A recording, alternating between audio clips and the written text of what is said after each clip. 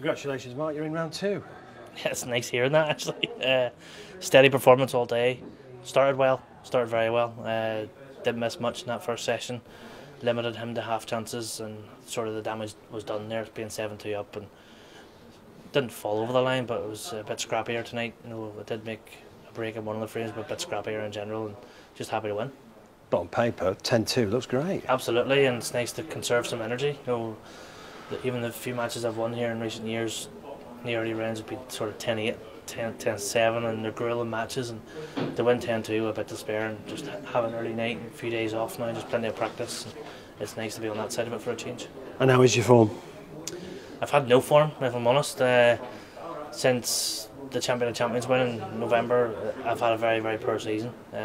Lost early in the UK Championships, first round of the Masters, and haven't really went deep in any tournaments. And it's been tough. It's been tough because I feel like I've been putting the work in on the practice table. I've been practicing really hard, working on the right things, and just nothing really has clicked so far.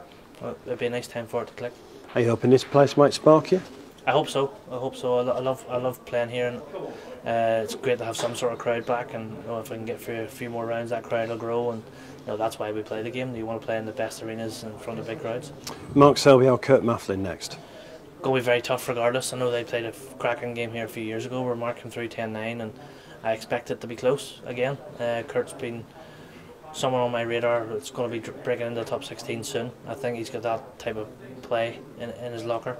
But I wouldn't be surprised if Mark obviously does a number on him. He's a crucible specialist. He's a 3-time world champion. Going to be very tough regardless. But no, I'm in round two, so it's a pleasant surprise already. And finally, a word on Barry Hearn stepping down as World Snooker Chairman. Yeah, I didn't see it coming. Didn't have a clue that was in the pipeline, and he'd be sadly missed because he's transformed snooker since he took over in 2011. It was dark times. 6 or 7 tournaments in a year. Now we've got maybe 25 once we get back to normal. Obviously after COVID, get China events back, Saudi Arabia back, and all these top 32, top 16, top 8 tournaments that he's added to the calendar. They're big events, and testament to Barry and his team. He's a workaholic. Even at 73, I'm sure he probably won't stop working behind the scenes, and yeah, he's been a breath of fresh air. Betfred, proud sponsor of the World Snooker Championship.